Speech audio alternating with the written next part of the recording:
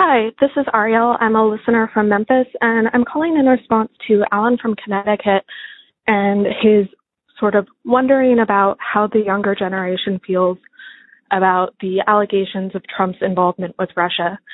And while I think it's fair to say that we do have a different perspective than those who, for instance, grew up during the Cold War, I think we're all still pretty turned off by that, basically just because of Russia's atrocious human rights record.